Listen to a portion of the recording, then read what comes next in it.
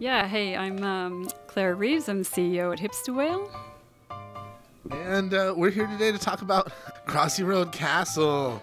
Oh my goodness, this isn't just a chicken crossing the road. No, this is the Crossy Road characters are back and they're playing a whole new game now. So we've got an endless arcade tower of multiplayer mayhem. We've got one person playing at the moment, but this is a multiplayer game. What made you decide that you wanted to do like a action platforming game? Well, I think just in what Hipster Whale does, which is like bright, funny, accessible games, but we make games that have that deep gameplay for the players who want it and who seek that. A game in this style, this arcade style, crosses that gamut. It means anyone can join, people can play at their own pace, and we've got a game that's accessible for new players, but has that depth for the experienced players. That's awesome. I mean, I'm just guessing, like off the top of my head, that Super Mario was kind of an influence here.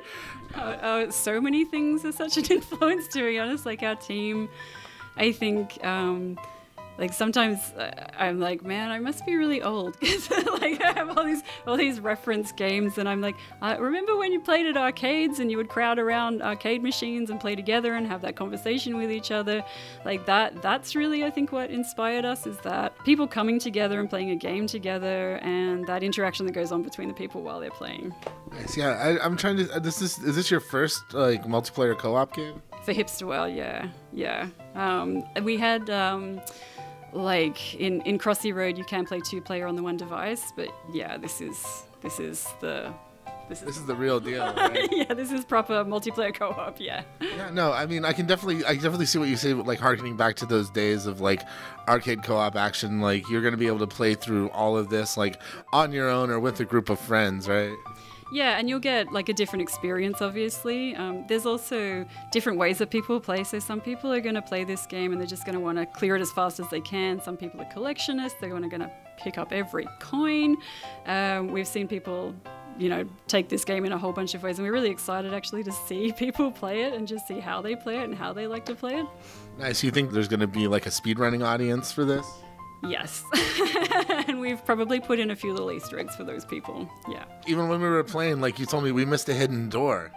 Yeah, so there's heaps of, in true, Crossy Road style, there's heaps of secrets hidden in here. We've got lots of characters to unlock, but there's secret doors. So as you're playing, watch out for some green doors and see if you can find them all. I'm not going to give away the secrets here. That's fair enough. Yeah, and I mean, I've even like, we've got like you got the shooting barrels, which like harken back to Donkey Kong Country for me at least. Yeah. Gosh, I can't even remember where the shooting barrels came from in our design process. We went through so many iterations of different mechanics that, like, trying to find that balance between things that people can understand really quickly and get into, but then you can really, like, explore them and do interesting level design with them. Yeah.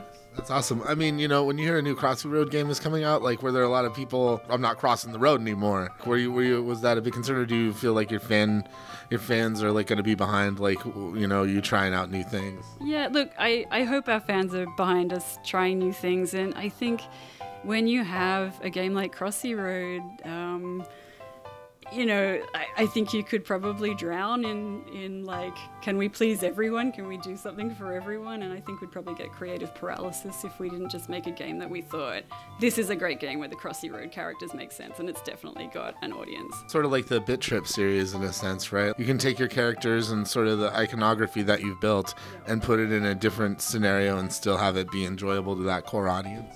Yeah, definitely. I think we're being really true to the heart of what Crossy Road is all about here, and the characters can move into different games and have a different game, but it's still Crossy Road at its core.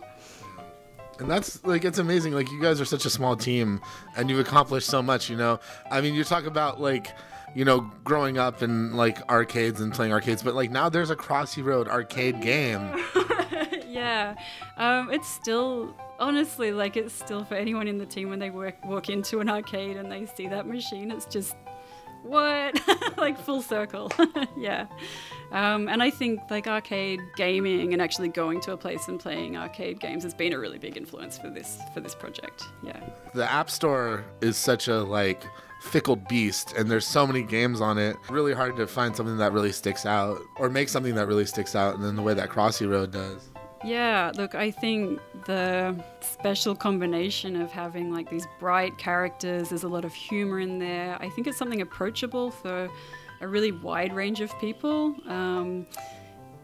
Yeah, I don't know, right? It's like if everyone knew, it would be easy. It really hit that mark with people, and we're really still humbled by how much Crossy Road means to so many people. Yeah. As a lifelong loyal Pac-Man fan, I'd be remiss if I didn't bring up 256. Are you guys doing any more Pac-Man related stuff? Oh, you're actually gonna ask me that question.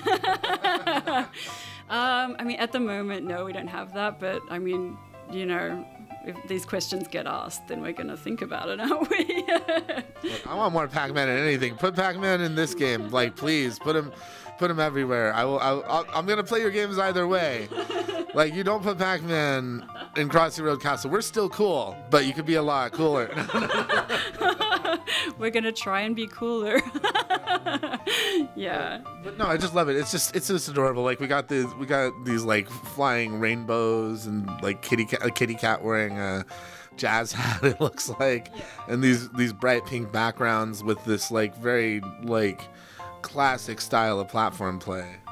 Yeah, the costumes is actually something we find really fun to make, and everyone at our studio already has our mains. So I'm the giraffe with, the teapot hat, of course, whereas someone else is no, I am the duck with the cap, and you can't be that. And I think the characters mean so much to people, and they represent, your selection of which character you are is really important. And obviously in a multiplayer game, it also makes a lot of sense that you can see who you are within the game.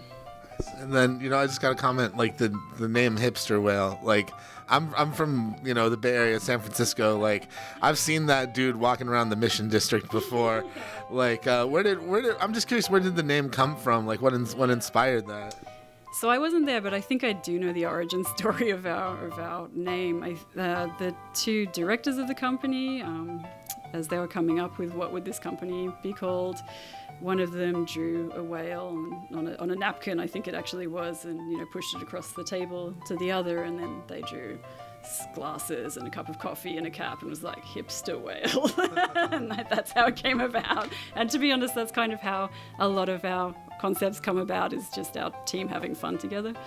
Yeah. That's awesome. Well, that's what's important. I mean, you gotta have fun doing it, otherwise what's the point, right? Yeah, I mean, if we're not laughing at it, probably no one else is gonna laugh at it, and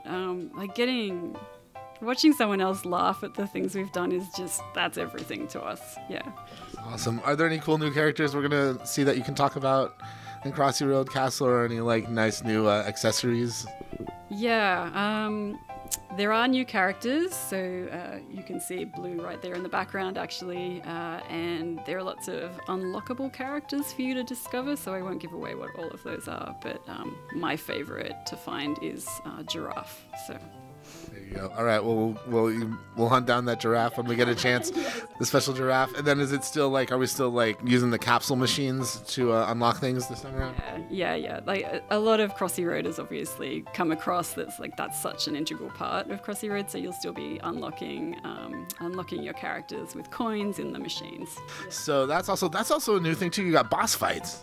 Yeah. So every 30 levels you're going to encounter a boss fight, and it is an endless game, but it's got boss fights as a real challenge, and break up the towers. So yeah, it is an endless game. It's got lots of procedural elements, so every play is going to be different, but yeah, there's a structure that stays the same there. People that want to play Crossy Road Castle, where can they go? It's on arcade right now. It just landed. All right, so just go to Apple Arcade and pick it up. Yep, Apple Arcade. That's where it's at. And then if people want more info on Hipster Whale, where can they find out more about Hipster Whale? Right, you can probably come to our website. It's all there, hipsterwhale.com.